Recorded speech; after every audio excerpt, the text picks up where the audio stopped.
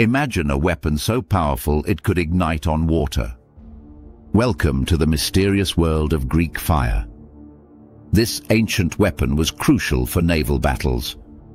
Developed during the Byzantine Empire, its exact composition is still unknown.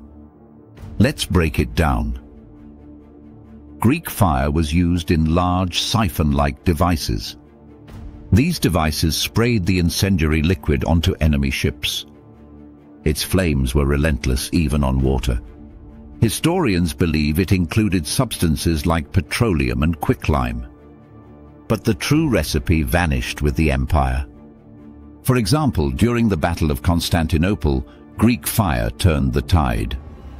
Byzantine ships easily defeated larger fleets using it. In summary, Greek fire was a game changer in warfare.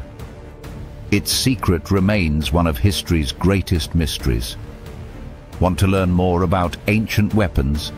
Subscribe to our channel for more fascinating stories.